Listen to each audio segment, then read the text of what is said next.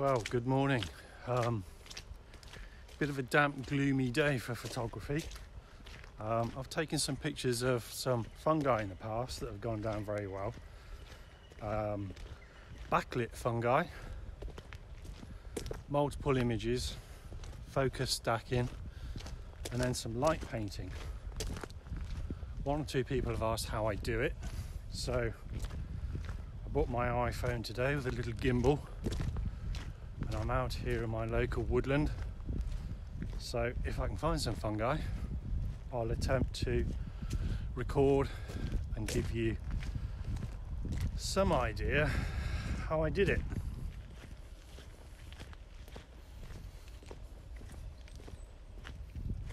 So what sort of equipment do you need to take these pictures of fruiting bodies and fungi? Well, I've got a sturdy tripod. I've got a smaller tripod on my backpack, which hopefully I'll be able to mount the iPhone on and record what I'm doing. I use a Nikon 810 digital SLR. I haven't got a macro lens, can't afford one at the moment, so I'm just using a 24 to 70 portrait lens. It can be quite dark in the woods, and I don't want to use a high ISO, so I bought a little bit of auxiliary lighting, just a little LED torch and a mini tripod.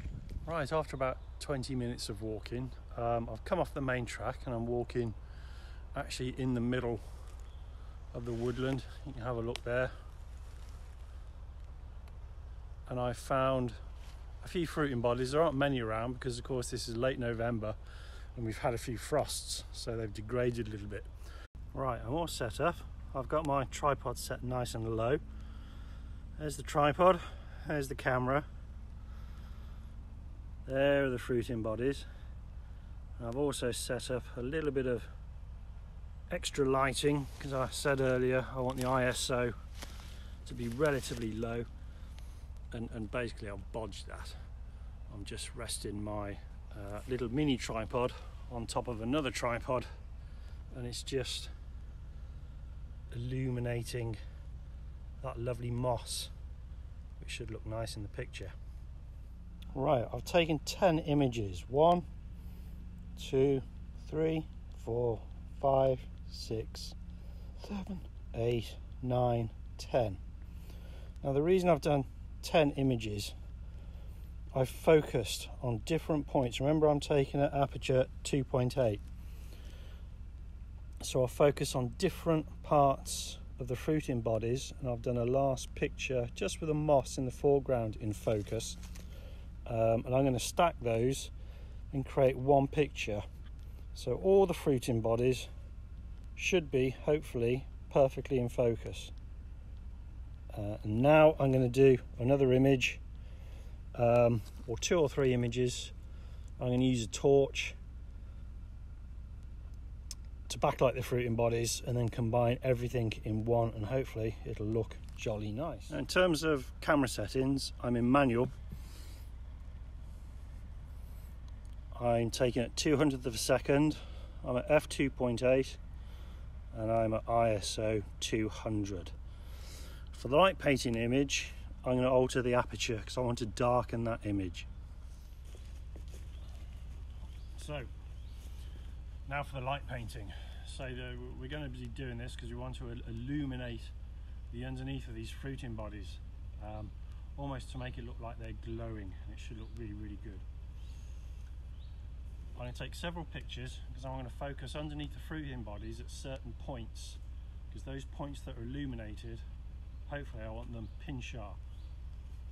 That's my little torch. We can pick them up anywhere. You can use these torches, or you can use the light on your mobile phone if you want to. So I'm just going to check the focus. I'm on manual focus. And the first shot I'm going to be taking is that little fella there. I'm using a cable release. The reason for the cable release, these photos are going to be layered on top of one another, and obviously I want to keep the camera in one position all the time. So let's just have a look, see what that looks like. don't want the light too sharp.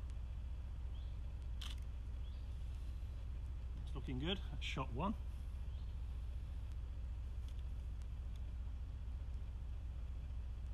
Just changing the focus ever so slightly.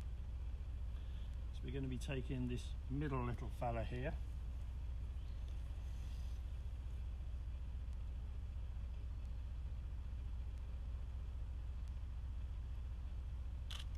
Shot two. And the final one is this chap here. So focus is nice and sharp.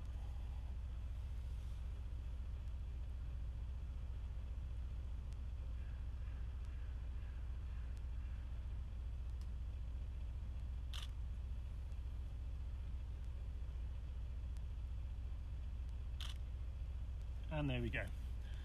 Now I've learnt through bitter experience that this moss can look lovely in photographs, and it will be nice to illuminate just some. So I'm going to take a final image. I'm going to refocus the camera to just that little clump of moss there. And again, just take one last shot.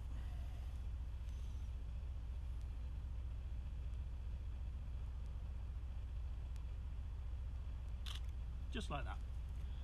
And we're done. Now it's back to the office and we'll start our processing.